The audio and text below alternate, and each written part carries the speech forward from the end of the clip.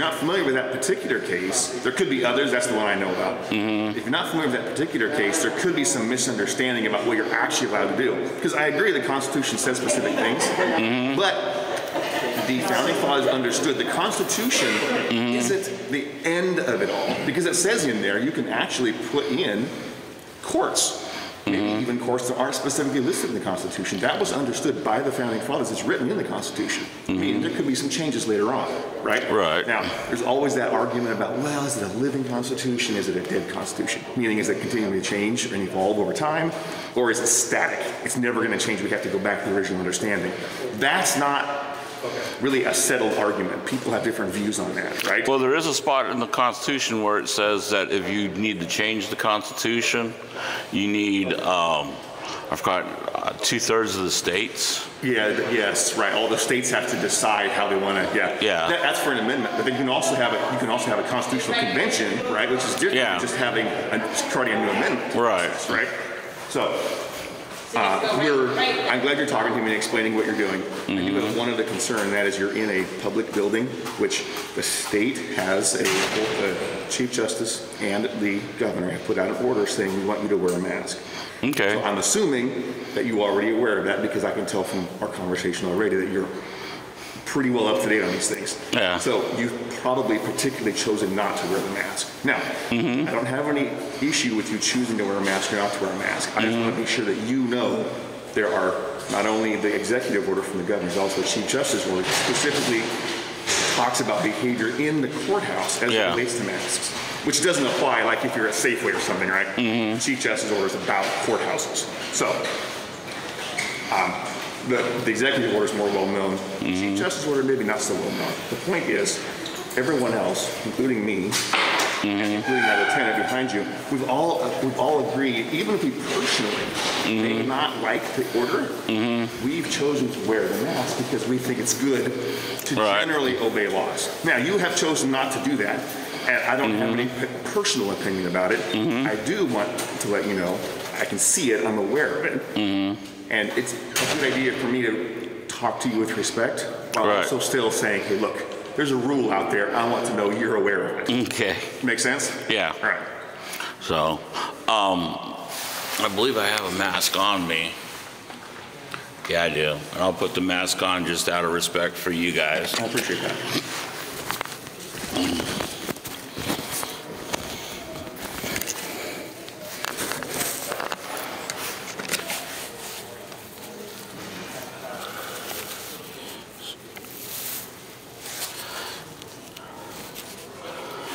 No, my name's Carl.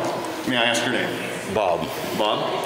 So, Bob, you may not be aware of this, and I don't actually know the person's identity, so I'll just be upfront with you. However, there has been an issue in the courthouse related to someone. We haven't identified who it is. It's someone who comes in to one of the offices here on the first floor. They're actually walking into the office, and they're saying sort of vague statements that are just concerning.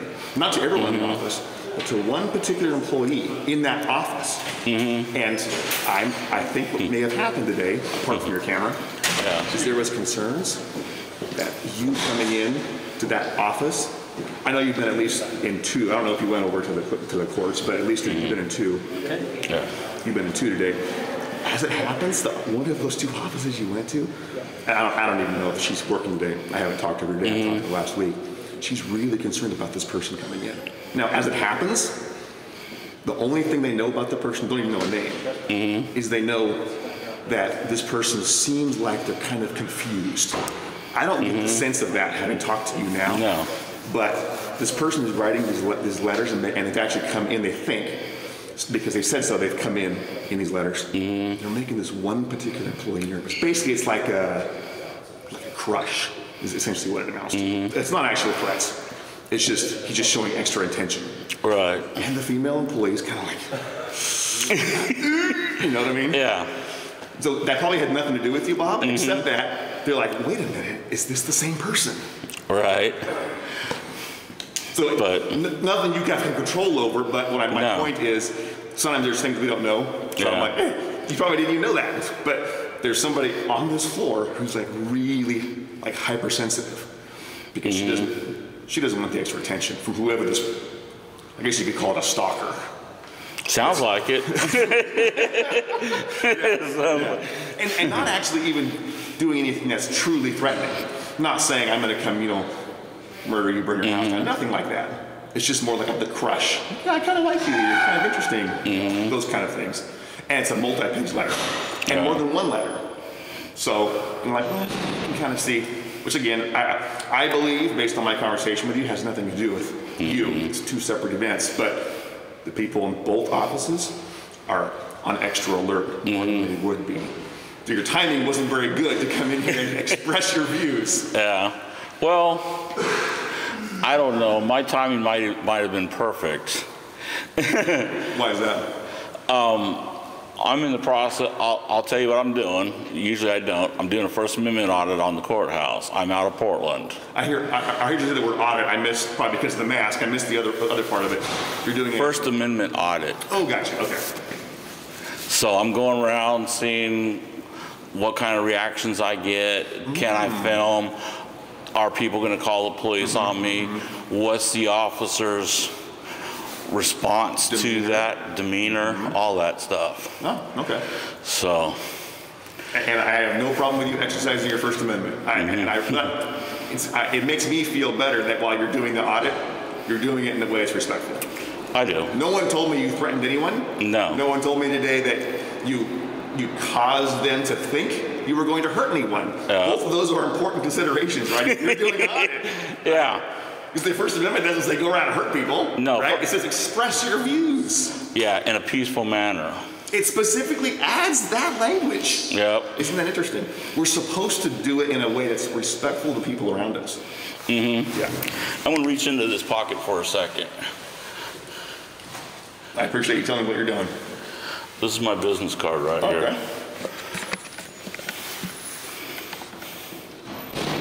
I've never seen it before, but you put your YouTube channel on here. I might look you up now. Yep. Yeah. So, yeah, I do audits all the time. I film the police all the time. Places that where there might be an issue with filming. Oh, yeah. Then. Which would be pretty much any public building, especially a secured public building. Yeah. Right. Good place to be where it's Yeah. No, and I think it's a good idea, but you know what? It's such an unusual activity. People are like, I don't know if we can do this. When I first started, there was 100 people out there doing it. Oh, really? Now there's thousands across the country. Bob, this is my lieutenant. Hi, Bob. How you doing? Good. How are you doing? All right. Good. How long have you been doing your audits? Since like 2012. You've been doing it a while. Okay. Yeah. Why'd you pick 2012? That's when I first started. I was downtown taking pictures of protests, and they had a protest that I showed up, and no one showed up, and I asked people, and they go, well, there's a cop watcher over there in the entertainment district. His name is Mike Bluehair, so I went over there. He taught me how to do it, trained me, and stuff, and I teach other people the same thing. I don't remember there being any big event in 2012 that would have caused a protest. In Portland, they have protests all the time.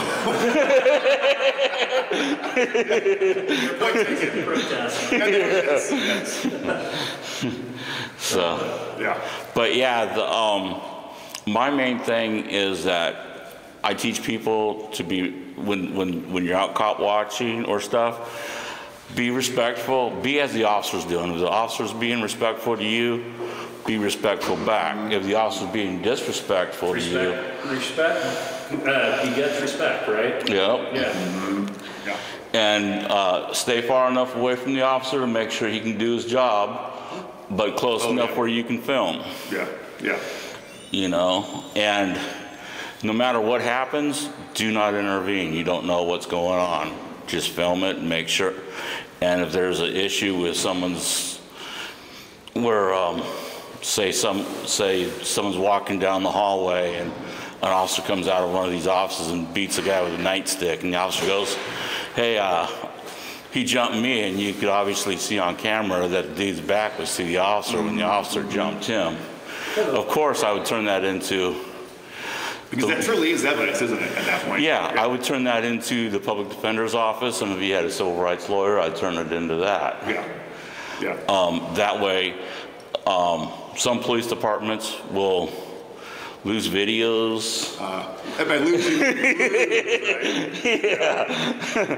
And any evidence that is removed from the court or removed from evidence or that both sides can't see is justice not done. yeah. That was one of the big arguments clear back to the Rodney King beating. That video that everyone saw was actually dropped off to the desk sergeant at LAPD. I don't know which division, but one of those divisions down there. The desk sergeant was like, whatever. Because at that point they were so like they had seen so much violence. They're like, oh, more violence, whatever. It didn't like they didn't recognize how violent something was and what it could mean to people who don't live in that environment. Yeah. Because not everyone's tolerant of violence, right? Some have a really high sensitivity to it. And as it turned out, there were a lot of people who were not tolerant of that. No, I'm tolerant to violence. You know, I mean, if it happens, it happens. It's not going to freak me out. But I am really intolerant to officers violating their oath. Oh, right. You know, because you made an oath to uphold the Constitution and the laws of the United States and the laws of the state of Oregon. You gave your word to that. Yep, all police officers did. And so if you decide, well, on this case,